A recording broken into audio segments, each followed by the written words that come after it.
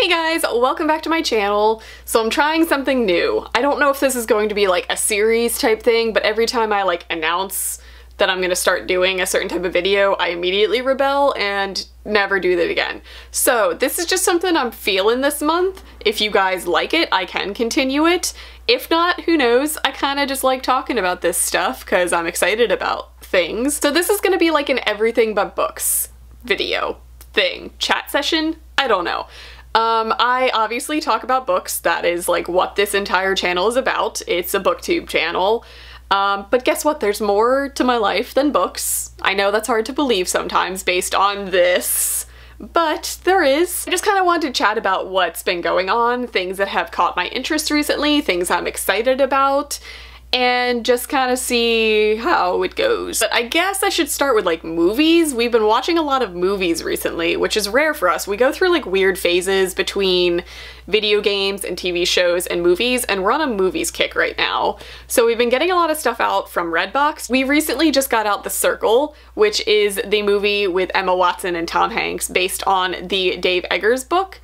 And we watched it and it was really eye-opening. Like, I knew the story going into it. I had seen the trailers, I knew what the premise was, but it was just executed really darkly, and it was very scary to kind of think how close we are to that point.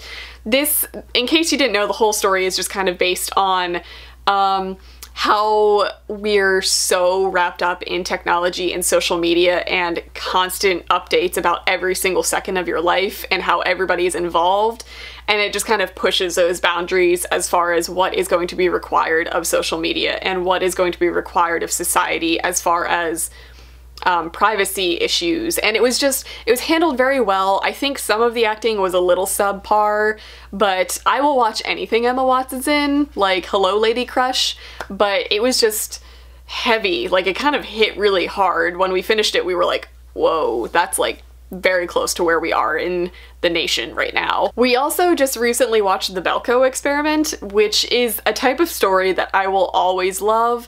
It is the Battle Royale, Hunger Games, survival dystopian type story where it's pretty much described as Office Space meets Battle Royale. So I was sold on that, and I didn't know how many people were going to be in this cast that I recognized. It was one of those pleasant surprise type movies where every time they showed a new person, I was like, oh, that's so-and-so, and it was pretty cool. This is basically about people who are in, I think it's Colombia, but they're all Americans, and they show up to work one day and the entire office building gets locked down and a voice comes over the speaker telling them to start killing each other, basically.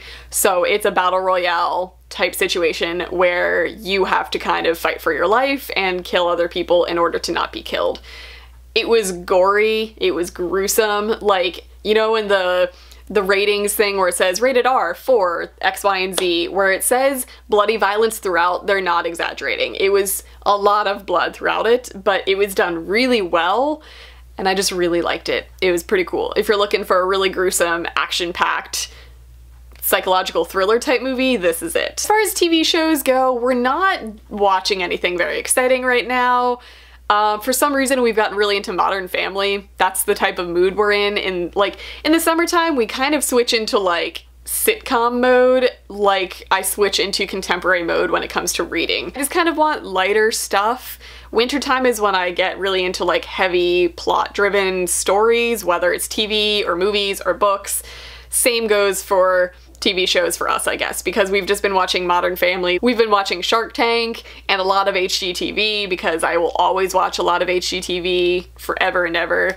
But TV shows are kind of on a hiatus for us right now. But I'm really excited for Stranger Things 2. Ever since the trailer for that dropped from Comic-Con, I can't wait. Like, I cannot wait. I know it's coming in October, but I want to just rewatch all of season 1, but I know that's gonna happen in like one weekend because that's how we watched it the first time, but I can't wait. Same with the trailer for Ready Player One. Also, beyond excited. Like, duh, so excited for that. Okay, I'm gonna move on from that. The other show that I'm very excited for just kind of got an article released, and a bunch of my friends have been sharing it recently, but I believe it's called Mindhunter, and it's coming to Netflix, and this is gonna show my morbid self a little bit, but it's one of those shows where it gets inside the minds of serial killers and kind of investigates what drives them, what caused it, and their thought process through the whole thing.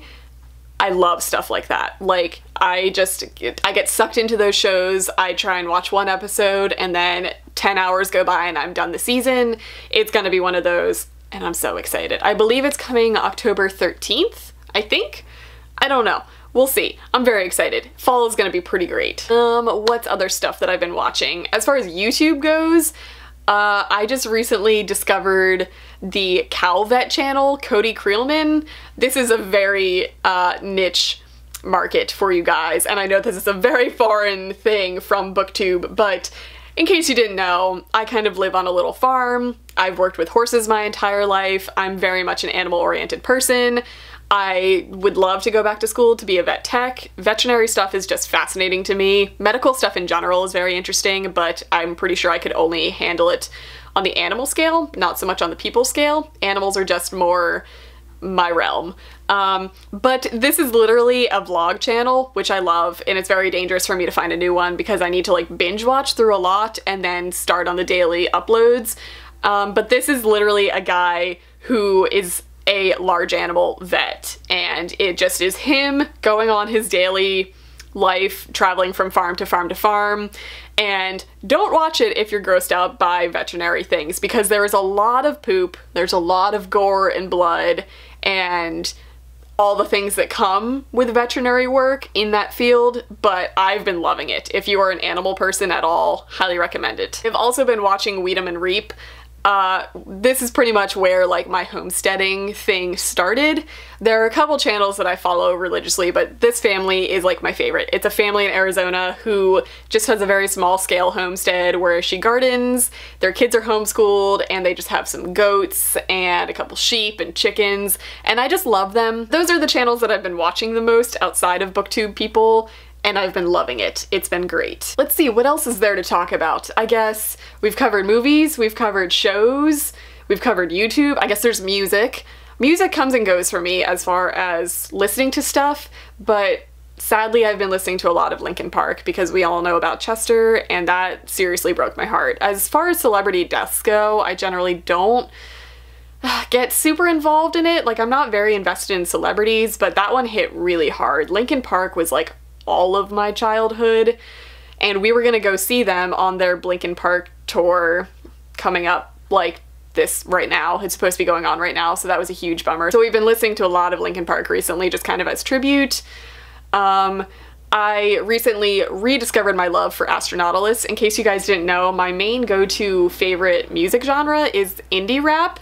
I know, that's weird, you probably wouldn't pick that for me, but Astronautilus is what started that love for me. If you guys haven't listened to his stuff, just listen to it. This Is Our Science is a phenomenal album, so is Pomegranate, but for some reason I just kind of missed the release of his most recent one, and then one of his songs came up on Pandora for me, Kurt Cobain, and it was so good. Like, just what? I've seen him so many times, like to the point where he knows me because he plays a lot of very small venues, and it's just, he is so talented, just so good. I also recently got really into Bishop Briggs, mainly because of this video that was choreographed. It was a dance video. Okay, this is a little tangent here. I have been like fangirling, religiously following the Millennium Dance Studio on YouTube for years now. Like, all of the choreographers that go through there, I followed their stuff for an embarrassing amount of time. All of their stuff is very hip-hop based. This one video came out choreographed to Bishop Briggs' song River, just blew me away. It was so good. I will leave it linked down below. I highly recommend checking it out. It's a very short dance video if you're interested in stuff like that, but it was just so breathtaking. Like, I just stare open-mouthed at it. It's so good. But that introduced me into Bishop Briggs, and I love that type of music, and I've just been like binging through her stuff recently, and it's so good. It is so good. So that's gonna be about it for this video. I'm pretty excited for fall. We just had a storm go through this weekend, and it cooled it down a lot. Like, I know we are still in the midst of summer. Like, I know we have a lot of very hot weeks coming up, but just this past day and a half has been like in the 70s and like cool and cloudy. I am so ready for fall, guys. Like, you have no idea.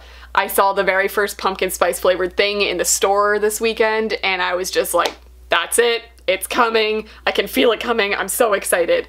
So that's where my head is at. So I hope you guys enjoyed this. If this was just a weird rambly video, that's fine. Maybe it'll be a one-time thing. But in case you guys were curious about other stuff in my life that's going on, I can do more of this, like things other than books. But I'm also perfectly fine just talking about books on here, so let me know, give me some feedback. So that's gonna be it. I hope you guys enjoyed it, and I'll see you in my next video.